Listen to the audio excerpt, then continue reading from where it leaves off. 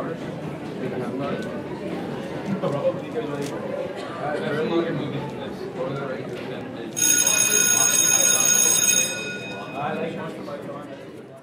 everybody. This is the inaugural episode of Notes from Room 227 with Douglas Marolla. And I'm really happy to have you in studio. And this is going to be a little bit of an adventure for both of us. Educational, for sure. That's the theme of the conversation. And I think for anybody tuning in and anybody listening, this is going to be the consistent approach. How we actually decide to approach topics, whether or not we dig deeper. Really, the fundamental question that we're going to be asking is whether or not there's something to learn at the end of that. And if there is, then we'll keep digging. So, Douglas, welcome. How have you been since we last talked? I'm doing well, thank you. We had a little bit of a blip in my school, right? I'm in a bad neighborhood school, I like to call it. And when I say that, people come to all kinds of conclusions, and it's just the bad neighborhood school. And we actually had a 2-week hiatus because of a lot of fighting and stuff. So we went actually back to remote, not because of anything COVID related, just because it was too hot, quote unquote, hot in the school. So we did a cooling off period, and now we're back. So this is kind of how we do it in the bad area. It's not really, it's kind of like a forgotten dimension of the school business, how things work where I am. It's a very, very unique place. How did you actually, how do you gravitate towards working in a school that has very challenging youths, propensity towards violence, this type of thing? Like, it takes a real special person, to do that. How did you find yourself in that role? It's a good question, because I honestly don't know if anybody looks for that per se. I think the idea that people have in colleges of education and, kind of teacher school type stuff, the idea you get of a bad area, let's say, is quite different than the way it really is. So the better way to describe it is, why do people stay, really? Because a lot of times people go where the jobs are, and let's face it, there's a lot of turnover, right? If you're in a bad neighborhood, and like I started off in the South Bronx. I started off at a school called James Monroe High School, and it's by the Soundview projects. It's a really, again, a difficult place, but they had jobs. So I was out of college and I went into that school, and in the New York City world, without getting too talkative on this, because it's inside baseball type stuff, but people start in the city and kind of cut their teeth in a rougher school and then move up county into Westchester, which is usually more money, certainly a bit easier. And you can kind of, for lack of a better way of putting it, you can teach more. You can do a lot more academics, because the discipline stuff is much, much less. So that was kind of my plan, to be honest, right? Start in the city, go to a place like Mount Vernon, where I am now. Mount Vernon, where I am, is right above the Bronx. It's the end of the New York City subway system, the very next 2 blocks, and you're in Mount Vernon. So it's kind of like Diet Bronx. It's Bronx light. And so I went there, and then I was figuring, but maybe become an administrator or move up county to where it's a little bit more peaceful. And it just never happened. And to be honest, it's turned out to be a plus, because we have, I talk about the violence and the fights, but we have a decent sized small army of like regular students who just want to they actually enjoy learning. They're intellectually curious, and they would fit in, other than their lack of skill because the school system has let them down so badly, they would fit in anywhere. So working with those students I'm guessing it's more rewarding than like a wealthy, let's say wealthy white district. I'm guessing. I've never worked in a district like that, so I don't know. But working with those students is exceedingly rewarding. And I just haven't felt the need to move. I tried to become an administrator, and that didn't work. I couldn't get an interview. I couldn't get hired. If you see the way I look and the way I am, I don't fit the hiring mold. in the school world. But well, you're wearing a nice cardigan. Thanks. I appreciate it. Yeah. I'm glad you noticed. You need an assistant principal? Well, I don't know where I would love for a principal of my students or my children to have somebody that's very approachable and someone that loves education. That seems to be right at the top of my priority. Mm-hmm. Yeah. And, you know, the school system is so broken in a lot of ways. And I'm in the Northeast, right? I'm in the New York City area. So there's a lot of the politically correct stuff. And, you know, the race and the gender stuff plays a big role in hiring in general. It's not totally lockstep, but it plays a role. I used to check the jobs that I applied for and didn't get.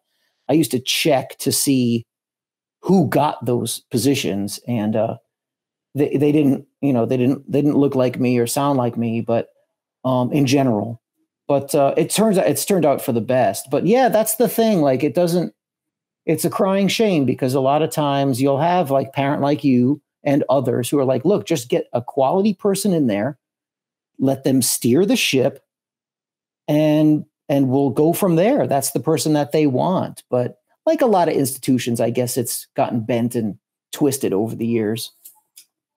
Yeah, so I mean, given the right circumstances, you would jump at a position as a principal or a vice principal. Is that the case? Years ago, yes. Not anymore. Now, because the job now has gotten so in New York State, you know, these buzzwords that are in this school business are big, and one of the biggest ones now is data driven. So I see these assistant principals, and they're just shackled to their desks. They're in Zoom meetings, not just going to a meeting, but they're in Zoom meetings now, meetings in the conference room. They've got, you know, the data to follow, quote unquote, the data. So they've got to prepare these, you know, prepare the spreadsheets and whatnot. And it's just there's so little interaction with students from what I can tell that not anymore. And I may have dodged a bullet by not going into administration because it seems to be a very cold, soulless gig these days, which is too bad. Yeah. Well, so let's talk about these gems of students that show up under your or in your classroom, and so they would, by and large, they're a minority. They're all. Sorry, what's that? I don't have any white students. No, not that. I wasn't. I was just referring to the students that want to learn, right? Yeah, so the ones that that kind of minority. Yeah. Yeah. So they're so they are the minority that want to learn, and that's the pleasure. That's pretty much why I guess what gives you purpose, so to speak. We won't really delve into that too much, but it must be refreshing to find a student that, you know, wants to pick up the Iliad or read Shakespeare or understand the value of that. And so tell me a little bit about that and some of the special students that you have come across. Yeah, it's funny how the way you word it is kind of how my mind works when I think about this as well, because we have, you know, I do with the ninth graders, and I don't know if it's how much of a minority, Daniel, it is that the students who want to learn. It's just that our wayward students, our disruptive students, we have many of them, and they cause such a ruckus and make so much noise that honestly, I'd have to guess that they're not, those crazy students aren't the majority. But I know what you mean. It sure does feel that way, both to me and the way I talk about it to you. But we, like, going back to your question, the ninth graders, I don't go through the entire Odyssey. We have an anthology, a really good one back when we had a chairman many years ago who was very much an academic. And my chairman now is great too. It's just that, again, he's burdened with all this nonsense, administrivia stuff. But we had an assistant principal chairman of the English department, very literary based, very much an academic. And so our anthology of the Odyssey is perfect for the ninth graders because it hits all the high notes and it doesn't water down the language. So when you talk about, and I'm talking about when you just talk to people, the oldest questions in the book, like, is it the journey or is it the destination? You get some of these philosophical things like, is Odysseus a hero? And, basic stuff like he cheats on his wife, and he's put in some different situations, and he's, tempted by these amazing women, and these harpies come after him. And it's just great stuff. People in general enjoy that. Like, people enjoy a good story. So then when you throw in six-headed monsters and, blood and, the crazy revenge scene with the test of the great bow and blood in the gutter. And, I dress it up like that. I'm really kind of a salesman. Okay. And, there's going to be death, be ready. Hey, ladies, how do you like Calypso? Right. Because Vanessa Williams, there's a kind of a mid-90s TV version of it. And it's very 90s TV schlock. But, Vanessa Williams plays Calypso, right? Hello, right? She's magnetic, right? Your eyeballs melting out of your head because she's just a goddess. Yeah. And so, it's made me a salesman for this kind of stuff. And it works. These kind of bread and butter, journey, destination, conflict, physical conflict, beautiful women, the whole idea behind the sirens. With some classes it hits and some it doesn't. I mean, it's like putting on a show. It's kind of fun, to be honest. Yeah. Well, I was going to say about the sirens, there's so many, I think there's so many cultural references that seem to be embedded in remakes of movies. And it's so rich when you start to see where it starts to surface in other areas. And I would say to anybody who wants to be creative, screenwriting or writing as an author, a foundation in the classics is almost like it takes you more than 50% of the way there. Yes. It's like a cultural reference to the classics is like a head nod from anybody that knows what a classic is. Right. And so as long as you don't butcher it or you take it for the essence of what it is, right. Like, what are the things you're going to pull out of these titles, of these books, and out of the classics? What are you going to pull out of them and then perpetuate into? This is the definition of the classic, is that it's meant to do that. Right. It's like it's bedrock. I don't mean interrupting, but like this bedrock, just hearing you talk about it, these bedrock ideas, like one of these things, where Odysseus doesn't tell his crew what's coming. Right. So, I opted not to tell them. And some of it is because they're somewhat imbeciles, right? They're kind of clownish. It's kind of like they're dealing with a misbehaved second grade class of 10-year-old boys. But I'm like, well, is he a liar because he's not telling them? Like, is he lying to them that they're not having hardship coming forward, and Scylla and Charybdis and other things? Should he have told them what's in the bag of wind? Right. He says, no, I can't do it. Is he a liar? Like, should he just tell them the unvarnished, direct truth or not? And, and then, there's always some, very well-meaning child of peace who's like, yes, he should tell the truth and he should let them know what's going on.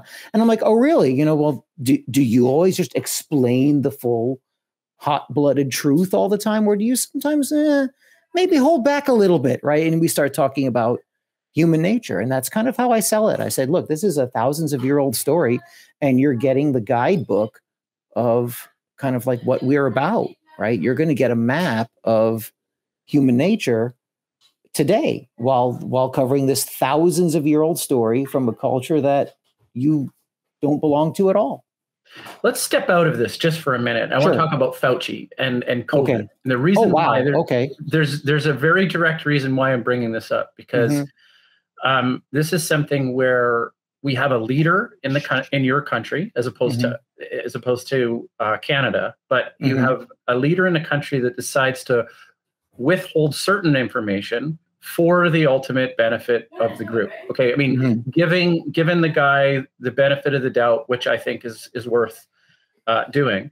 It later comes out that it wasn't the entire truth, but I imagine that people in a public position of authority and more of a conservative approach is to say, hey, you know what, we have the the practical approach of disseminating information, like health information to people, and we need to give them information that it's their responsibility as the leader. And so there's some parallels. Do you see that the leader does have to decide what to say and what not to say, because the, I guess, unadulterated truth is not always, doesn't always lead to the best outcome. However, I mean, that seems kind of obvious in most situations. So what are your thoughts about that? Yeah, it's hard for me to be unbiased on this because I find Fauci to be particularly detestable and repellent. But yeah, I mean, there's a lot there, but the noble lie, right? This idea that I'm lying to the public about public health so that I can get what I feel is the desired result as a kind of like public health official. It just seems sleazy to me. It really just doesn't sit well at all, because, and part of it that is not in his, it doesn't help him at all, is that he said before, right? Part of the lie part, he said, no, this is what we want. These are numbers, and this is how it's going to go, and these are the facts. And then when he's called out on it, like, hey, wait a minute, you didn't tell the truth. He's like, yeah, but I think he said he was trying to up the vaccination rate. I think he was saying, like, well, if I had said what the real numbers were, then people wouldn't be motivated to get vaccinated. And right. I mean, I don't know, like, it's like putting green beans in with the cake so your kid can eat something green for dinner. Like, it's shisty, it's underhanded. So, and someone in that position, you really shouldn't have to resort to that kind of thing. Yeah. Like, all right, fine. If it's in a different situation with less gravitas than that, and then he just brushes it aside. Like, well, I wanted this to be the case. I wanted these rates to happen on a stage that large, when you're talking about, sickness, health, death, maybe it doesn't sit well with me at all. But it is very much toward this idea of maybe Fauci should maybe he should reread the classics if he read them the first time, because that's right. because they've got the answers in there, right? You can hear the answers come off the page. Yeah, well, I mean, I think there's, we're kind of delving into this, political divide of liberal and conservative, and recently I've been, really trying to understand both sides and really understand a conservative approach. I think we talked off air. I said that, I grew up in the Texas version of Canada, in Alberta, which is very oil centric. Conservative mentality, entrepreneurial, very. I watched Rush Limbaugh when I was a young chap, right? I didn't. I thought that was a great idea. He says, women shouldn't be in war, and then right. The rationale was, well, because they're infinitely more targeted for reasons that males would know. Yes. Not a justification. That's just, we want to protect them. And I've talked about this before, and I call it the Titanic effect. And I wonder, what is it about our society right now that wouldn't, if the ship was going down, wouldn't put the women and children first? And that seems to be like chivalry, and it seems to be like the manly thing to do. Right. And yet it's such an odd, perverse society that the male is backseated to, it's no longer our turn, so to speak. And it feels weird, especially myself raising two boys, thinking, they're confused. They really are. They don't understand why things are the way they are. And, right. Yeah, and it's funny that you talk about, you say like conservative stuff. I don't know if you still lean that way to a degree, maybe not, but I'm a Upper West Side, Manhattan, New York Democrat by birth, and was until probably the early 2000s, probably, yeah, let's say '05 or '06, you're kind of garden variety card carrying liberal Democrat in New York City. As crazy as that sounds, we're talking decades of that kind of mindset. And in a way, I had this same kind of confused epiphany that your children have, because I had been in the New York City system teaching, and I was at Mount Vernon, which is, again, it's kind of like New York City, kind of same stuff, same demographic, just about. And I was just looking around, and I'm like, this doesn't work.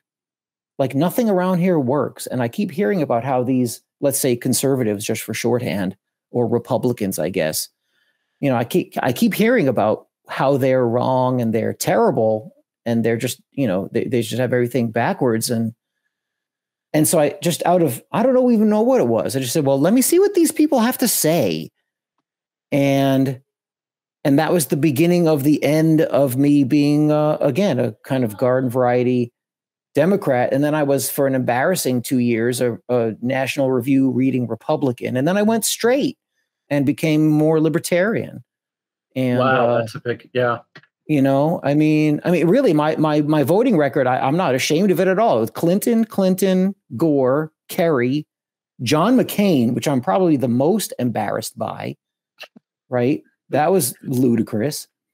And that was, that was unfortunate. And then I wrote in Ron Paul, and then Trump. So, it's, and I just try to do the best I can with what I have. And none of those people necessarily fit the bill really for anything that I'm about, per se. But like your sons, it's almost like society is going against the grain of what they feel inside, to a degree. Is that what you're talking about, where they're looking around confused? Well, they're looking around confused, wondering why there's a lineup and the girls are always at the front of the lineup. Right. And somewhat metaphorically, but it is, it's very odd. And I think it even confuses girls, because they're like, why am I don't get it. I don't understand. And, typically Hollywood, for example, infiltrates that, and it's a little bit more left leaning. And so you have, superheroes in Marvel that just, it wasn't written that way. And, it's being reconstructed in a way that gives women more of a chance. And, if you put your hand up to have a conversation about it, it's, you could be canceled effectively. And that's just odd to me. I like to stay more moderate, but as a thinking philosopher, I look at both sides and realizing these are very paralyzing forces, and realizing that academia, where much of philosophy and academic thought lives, is very left leaning and quite often very Marxist orientated. And that's something I've had a really hard time wrapping my head around. I keep going back to it, but very, very rarely see the value in it. Despite some of the co-hosts, the show that we do with Professor Steve Keen, he's we've got Scott Heffler, and he's, that's just how he thinks. And I find that it's a very one-sided conversation, because if it's challenged, the response is typically, well, you don't understand. Right.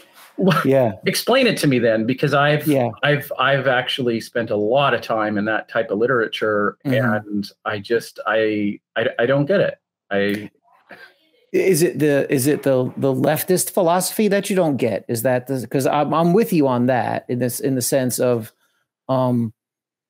there's so much, there's a lot that, we're talking about a gigantic topic now in terms of like academia and whatnot, but to bring it back a little bit, what you were talking about with the girls at the head of the line, and your sons seeing this and you see it in academia. And even stuff like in Hollywood and the comic book industry, you know, characters being rewritten. You were very polite. You said reconstructed in a certain way, and I think what you meant to say was destroyed.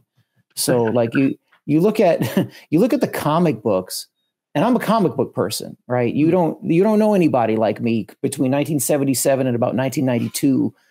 Marvel or DC, I've got it. I either own it or can talk about it intelligently. Big reader of comic books, and they were great stories and exceedingly well written. So, these people are, you know, they're not even, I would say, leftist. I don't think that anymore. An honorable Marxist, an honorable leftist is anti-war, has a tripwire sensitivity for organized power, recognizes it, calls it out, and, you know, and doesn't, you know, bend the knee to the mob if it's not fulfilling those kinds of principles. Now, I disagree with the leftist Marxist principles, but those people at least have honor, and some of them have been cast out and canceled, you know, already. Like you already have that now, because it's this new kind of woke social justice stuff that is mislabeled left, that has infiltrated much of academia.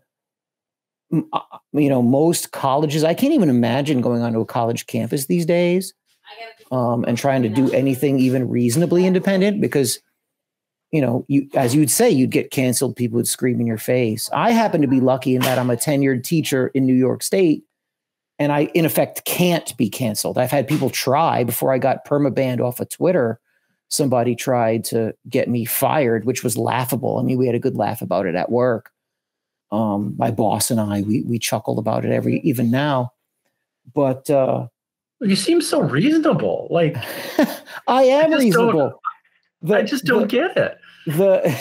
It is not I who am unreasonable. It's the weirdos out there who, the quick thing with Twitter is, you know, the 4chan people had said, you know, print up "It's okay to be white" and tape it on university doors of like all the main academic halls. So there'd be these pieces of printer paper and, you know, 32-point font. It's okay to be white. No punctuation, no images, no nothing. And of course it drove the campus crazies, so, you know, mental. You'd have thought they dropped an atom bomb on their lap.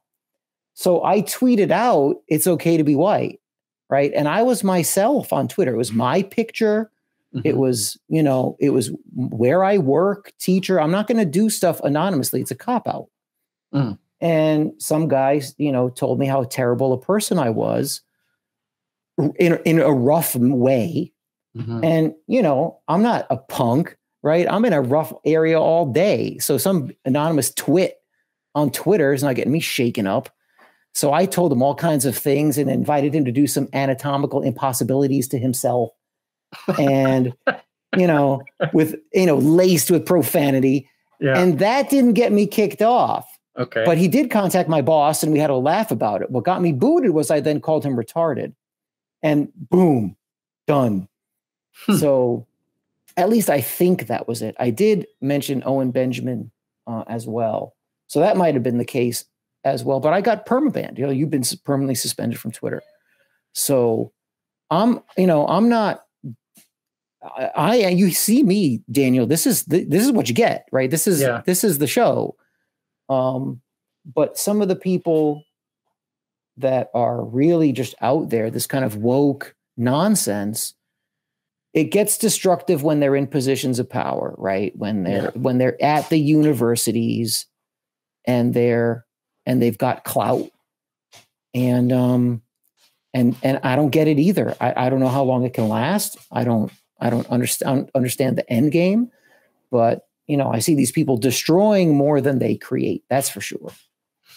Yeah, I mean, regardless, I've been actually spending some time thinking about the responsibility that goes with power, and I think that's really what anybody who has power or is searching for power has to understand. Mm-hmm. And to offer a little bit of criticism against someone I really adore, actually, Joe Rogan. Okay. Mm-hmm. He had Peter Attia, who's a brilliant MD, has a really, really great podcast called The Drive. Mm. Really great, awesome, amazing medical advice. And, you know, they went into probably an hour of talking about very expensive watches and, you know, like ridiculous cars, and, you know, I've got 18 cars and I've got this and I've got that and I got, you know, and it's just, and I felt disappointed about it. I would never want to virtue signal them to say that that's not the right thing to do, but exceedingly, Joe Rogan is the biggest name in media. And it's kind of like when I was younger, the Michael Jordan, for example, or Wayne Gretzky, for example, like these were my sports heroes because I was sporty, right?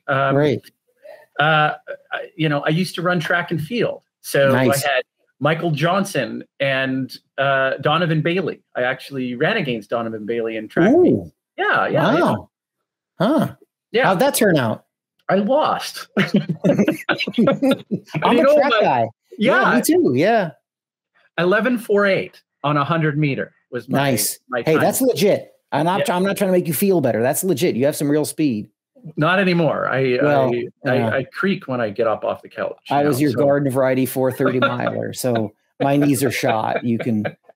It is not happening. Yeah. So I'm watching this, and I remember back in the day when my track coach had told me, he says, "You just have the wrong color of genetics." And I'm like, hey, you know what? That's just the way it is. You know, that's just the way it is. Yeah, my track coach would have said God made a mistake.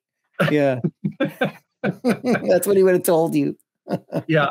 And so what I think the thing is that, you know, they're heroes for young people. I can still get weepy-eyed when I watch the Olympics and I see somebody standing on the podium because I dreamed of that, of standing and winning a gold medal. I mean, you know, it's just like that drives you towards that goal. It's just like you imagine what it would be like, and you just can't help but think that, right? So what I try to explain to people, this isn't about turn taking. This is about a responsibility of being a hero, being a role model, and can you live up to that challenge? It's a huge responsibility. And so talking about Joe Rogan again, bringing back to the conversation. So I love Joe. He's great. He's got a lot of really good qualities. But the issue is that he's now probably on the realm to being a billionaire soon, if not already. Well, I shouldn't say that, but I don't know how much he got you know, I mean, it's just ridiculous. He's ridiculous. Like king of media right now, right? Right. And I'm thinking, is that what it's about? You know, to have the collection of 150 watches and umpteen number of cars, and I'm just like, what? Yeah. What? Why? You know, like. Yeah, it's one of those things. Yeah, like how do you, and would we be any different? I like to think that I would be more boring, that I wouldn't splurge, and that I would, you know, maybe keep a better head on my shoulders. Like if I were in Rogan's shoes, it wouldn't be an hour on look at, you know, I've got all these watches and all these cars and stuff, that it would be more. I like to think that I'm immune from that. I don't know if I would be, but I think of you obviously you mentioned Jordan, you followed some basketball. Well, Charles Barkley, remember he was with the Sixers when he came into the NBA, and in his first book, he goes to Philadelphia and he bought like 5 or 6 cars, a bunch of cars. And Moses Malone and Dr. J took him aside and they're like, how many of these can you drive at once? He's like, 1, give back the other 4. What? That's how you do it. You can only drive 1. You don't need 4. There's only 1 of you. Pick the one you want and do that. This is the first trap that you've fallen into. Don't do it again. And, you know, maybe Rogan is so big. I mean, what does he get? 8 million downloads per podcast. And, you know, the social justice MSNBC hosts and CNN people, they get 800,000 in a week. And he gets 8 million per episode. Maybe that kind of juice, that kind of pull, you know, this is back to the themes of the classics. Maybe it changes a person. I don't know. Maybe I don't know. I mean, maybe he's not too far gone, because Rogan's guest list is fantastic. I learned about Gary Taubes from him, the guy, the Daily Apple. Mark Sisson, like these, you know, his stuff on health years ago. Man, I was hooked, and I don't listen to Rogan as much anymore. And I think maybe some of it is because of that. I go and see if there's a guest that I recognize and know. Yeah. But it used to be almost every episode I'd put in my headphones and go for a walk or a jog or whatever and listen, but not anymore. So I don't know. Yeah, I was thinking to myself, I was thinking, you know, if by chance we found out that he really wasn't you know, so flamboyant with his money or his habits or so on and so forth, you'd think, well, he really gives it. Well, I shouldn't say this, because he could really, really give a shit about what he's doing. Right. I think it's his ability to be able to cut through all the bullshit, right? Yes. And ask hard questions. Right. And so that in itself is probably more than sufficient as valuable to be able to get him where he is, and he owns it, and he deserves it. It's only the disappointing thing is to say, you know, that we have, you know, millions of people and children and young people watching this, trying to think that's what success means. And I think that's what the classics does for me, is it starts to resubstantiate some of these things about, you know, say for example, you know, reading Plato or Aristotle or you know, some of these works that I think are worth returning to, and modeling ourselves in the best quality and the best light of the wisdom that comes out of this. And so in the Hellenic tradition, and even before in ancient Greece, you have you know, nothing in excess, and, you know, trying to live, you know, a balanced life and this type of thing. And I think it is important for leaders and thinkers to remember that.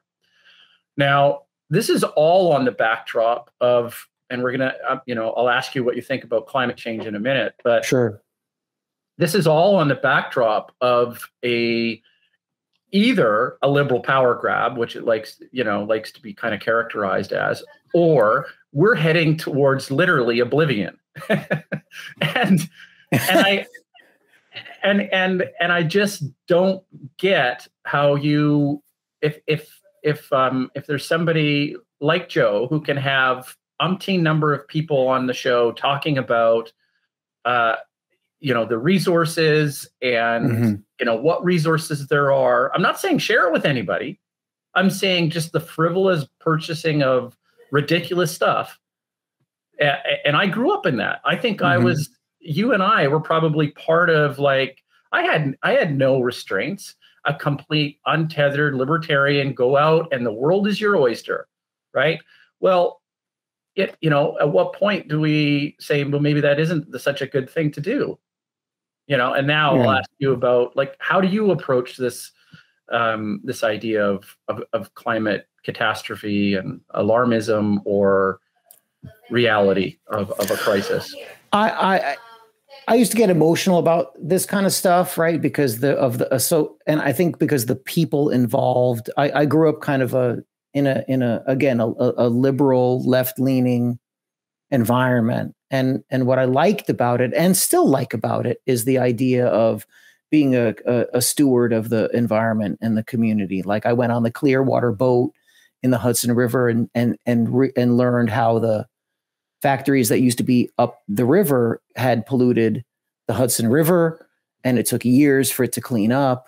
And I still am very much into that, right? That the idea of pollution and caretaking the environment and not being sloppy with where we are and not taking it for granted. You know, the world's your oyster. Yeah, right. But if you destroy it and you're bad to it, you're going to have a problem.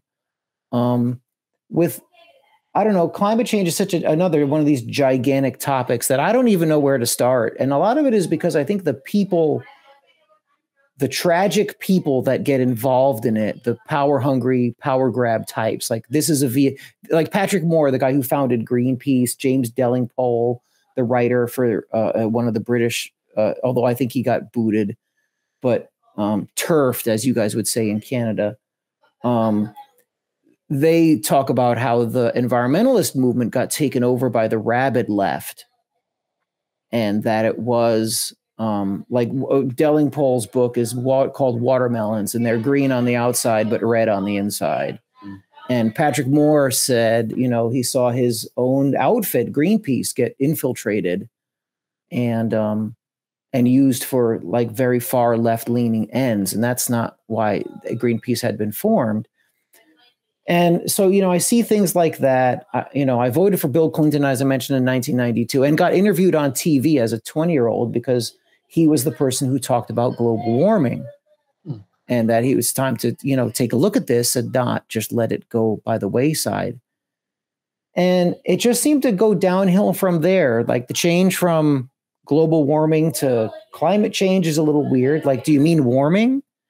And then I'm maybe not the greatest person to talk about this because I used to bicker with people on social media, and you know there'd be what we used to in the old days be called an Indian summer day, right, where it's November and it's 60 degrees and sunny.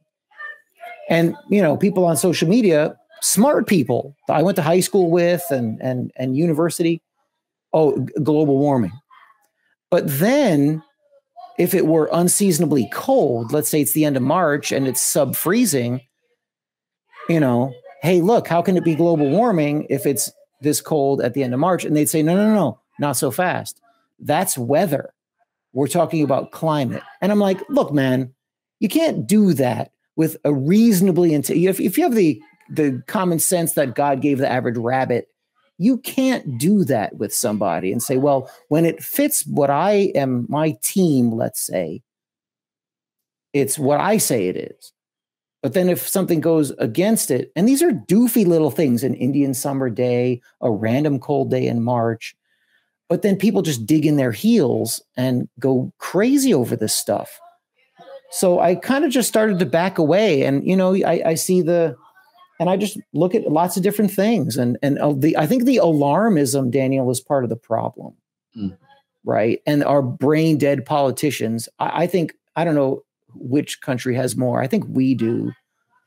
Although the guy running the show up there is a little odd in your neck of the woods. He does have good fashion sense with those costumes he wears. But, you know, he's Indian and then he's Asian. Like, he's very good with that. Funny guy, man.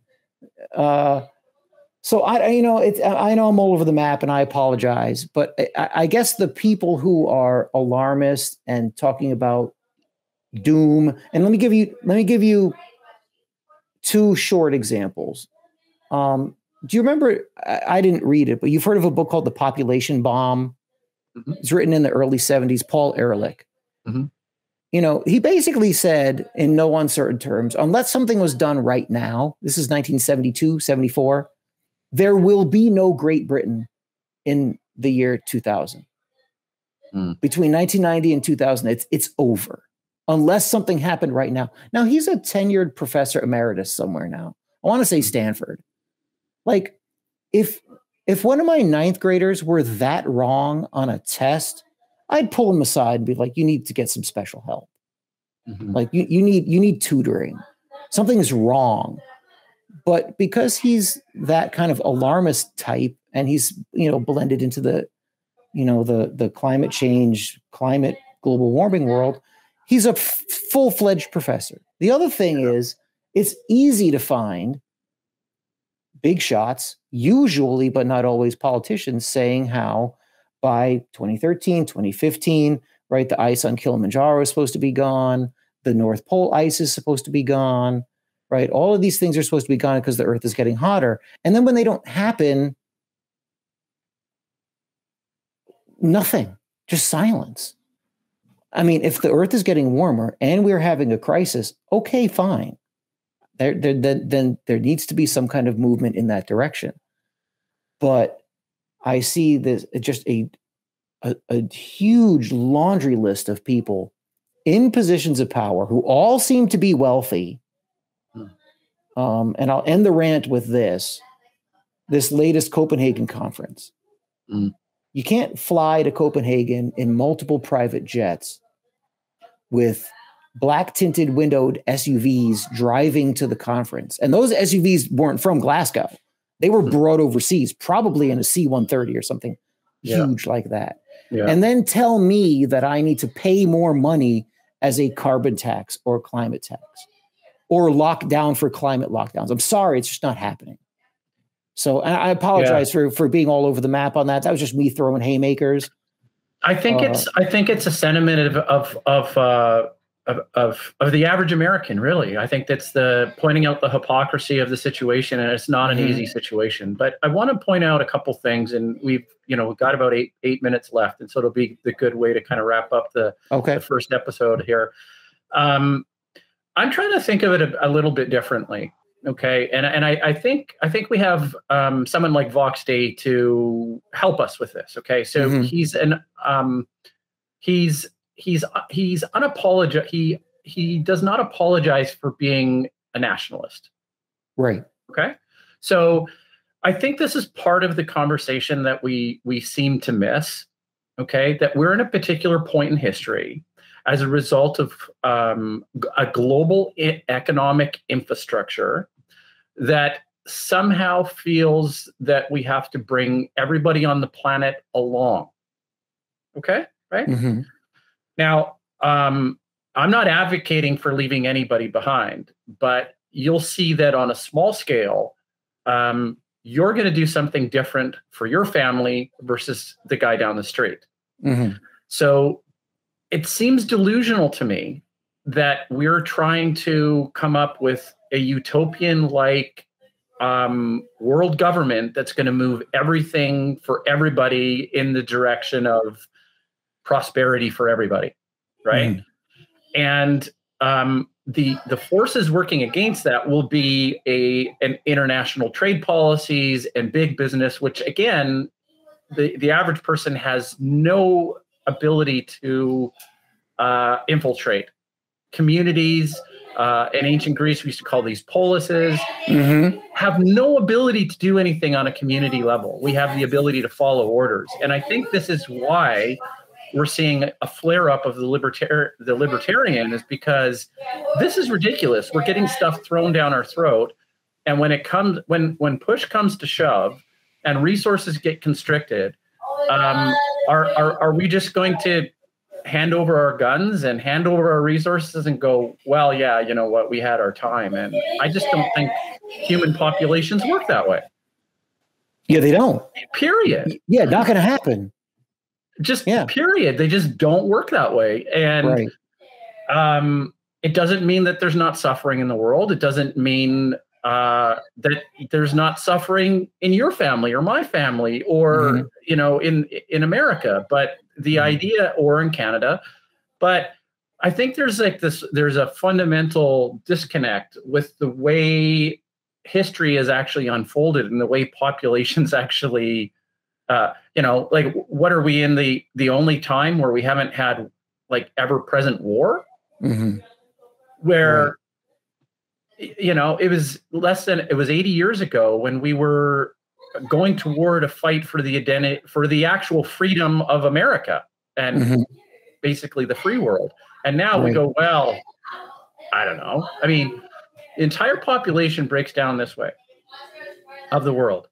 You have 40% of the population is between three ideologies. One's India, one's China, and one's America. Period. Those countries contain 40% of the world population. Wow. And they're all very ideologically different. Okay, so the Americans are very, and this is pervasive in all of social science, right? The individualistic country is America. It's not a pejorative, it's just that's the way it is. The communistic kind of shared, for the greater good of the authoritarian sort of country is, and we all know, that's held up by China. India has much more of a relaxed, kind of easygoing, kind of you just kind of flow with the flow sort of thing, right? Right. So the way I see it is you have these main thrusts in all of society as a ideology.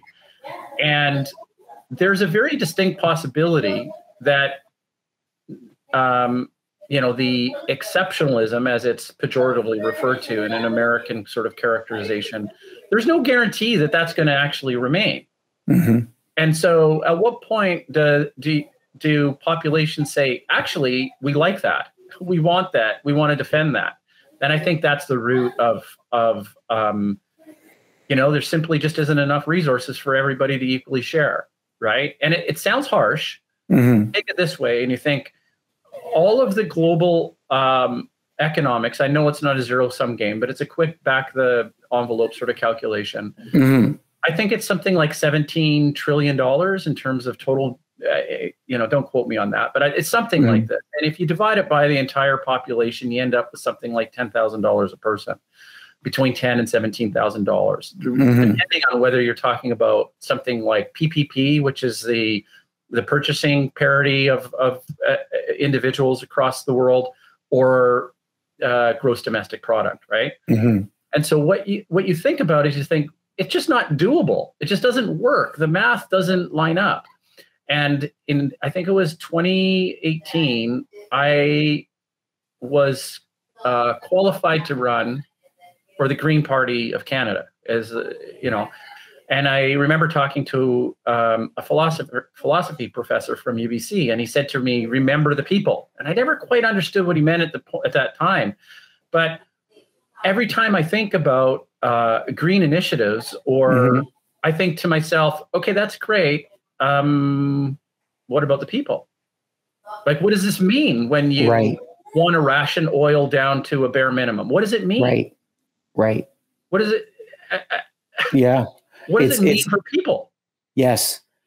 And it's the way it transfers in my head, when you talk like that, is the inability or refusal to recognize trade-offs. Like if you limit oil, or you say you can't, population X, you now can't do this, you can't do this.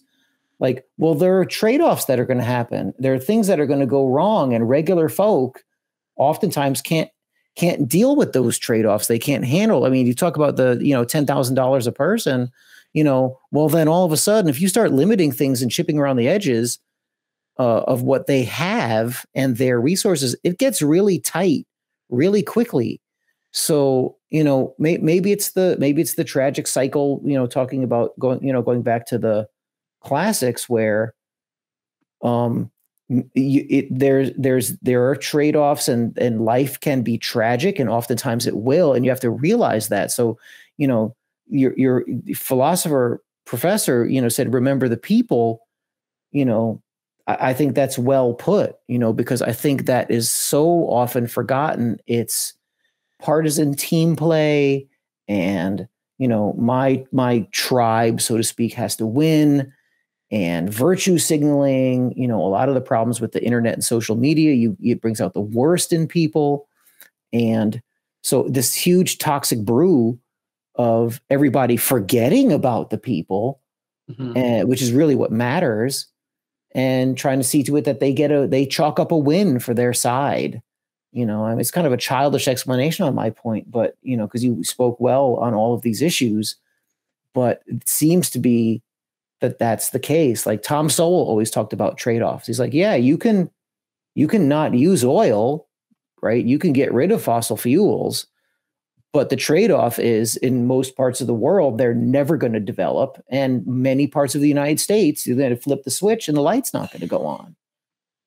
So is that a trade-off Yeah. And you guys know that with the Athabasca Basin and all the oil and the uranium that's up there, right? I'm telling you right now, my Canadian mining stocks are doing quite well, Daniel. Thank you very much. You guys are great. I'm having a good time. Yeah. Well, on that note, I mean, hey, we're already past an hour, and Yes. Lots of generalizations. I know we're going to dig into it as we keep going. Right. Hopefully it can be a little bit more of a focus on the education. But that was fun. Mm-hmm. That was really fun, Douglas. And right, we're going to do it again next week. Great. I look forward to it. Thanks again. Yeah, I'm in. Okay. Count me in. All right. Thanks, man. We'll see you next week. Okay. You got it. Take care. Okay. Bye. All right. Bye-bye.